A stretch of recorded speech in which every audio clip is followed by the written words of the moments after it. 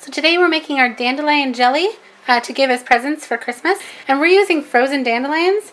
So we're boiling our lids and our jars.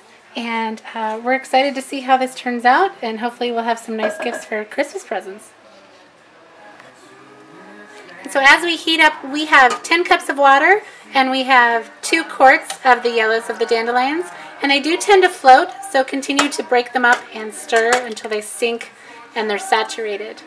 And then we're going to bring them to a boil, and then we're going to strain them and just harvest the juice.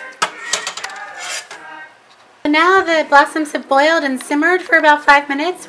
So we have poured 12 cups of sugar into a separate pot, and Carly is pouring 8 tablespoons of organic lemon juice into the pot. We'll be straining the dandelions through a metal strainer into this pot. We're going to bring it to a rapid boil, a hard boil, so that as you stir it, it's still continuing to boil. That's a lot of sugar, huh, Carly? Yeah, it's pretty exciting. And that's continuing to simmer, so we're just about ready. And we're using the liquid pectin from Ball. We're going to put 4 of those packets in. There's 2 in a box. The nice thing about freezing your dandelions and then trying to make jelly just before Christmas is a lot of your canning supplies actually go on clearance at your grocery stores. Like this was originally $3.99, now it's $1.19. So put you in a trance. So once we poured the pectin in, we just boiled it hard for 1 minute, and hopefully this will set up beautifully and be ready. So go ahead and skim that, sweetheart. You're doing great. And when you tighten your bands, make sure they're not too tight. Just gently tighten them. That looks great, Carly.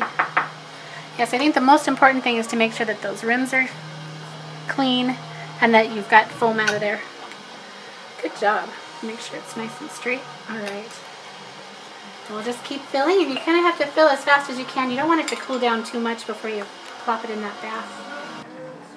So we actually ended up with 18 jars. These are our little 8-ounce jars that we're using for Christmas presents. Look at the beautiful color. It looks like honey. It smells like honey. Hopefully it tastes the same way. It is absolutely beautiful. When we were cooking this, it smelled like summer. We're so excited to try this. It ended up being syrup, and it's delicious for waffles, pancakes, in your tea. But if you wanted to actually make jelly, we recommend adding more pectin if you're going to use as much liquid as we did. The other thing we did is we are now boiling our dandelions a second time to make tea. So we've been enjoying dandelion tea today. So don't forget to use your remnants as tea and then put them in your compost pile. So thanks so much for watching. This experiment didn't really go wrong. It actually tastes amazing.